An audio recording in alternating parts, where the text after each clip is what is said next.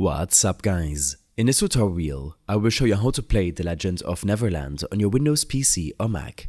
To play The Legend of Neverland on your PC, you must use an Android emulator, such as BlueStacks. BlueStacks is a popular choice to play mobile games on your PC, as it's optimized for playing mobile games. Click on the first link in the description to access this page. From here, download the BlueStacks 5 setup installer for your system. This should take a second to complete, and you can follow the install wizard to install the application to your system. After the installation is complete, BlueStacks should open up automatically. Next, open the Play Store and ensure you're logged in with your Google account. Search for The Legend of Neverland and download the game to your BlueStacks emulator. Depending on your network connection, this might take a few minutes to complete.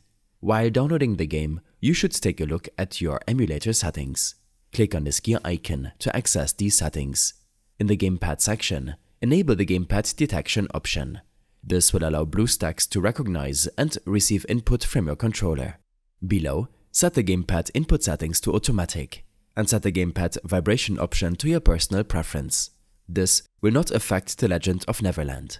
After connecting your controller or Gamepad, BlueStacks will recognize it and show it as an alternative to your keyboard and mouse.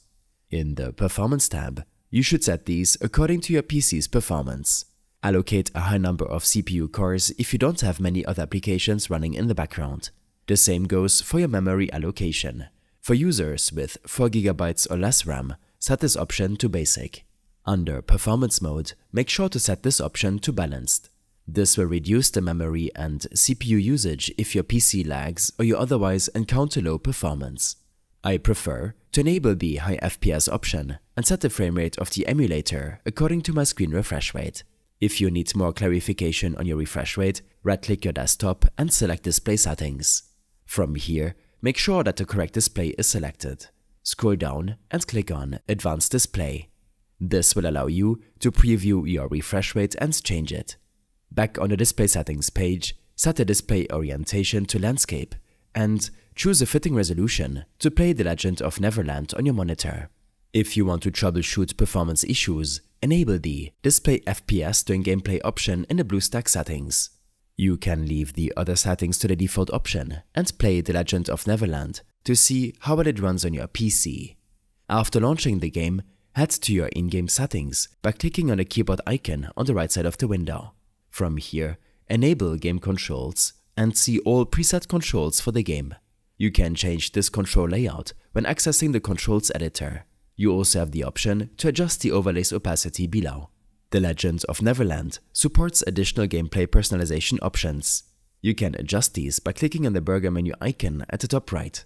This will open a menu where you can access your in-game settings. Here, on the left side, you will find various settings such as in-game graphics, different audio effects, online chat, and other related options to fine-tune to your preferences. I hope this helped you out. Leave a comment if you have any questions and see you in the next one.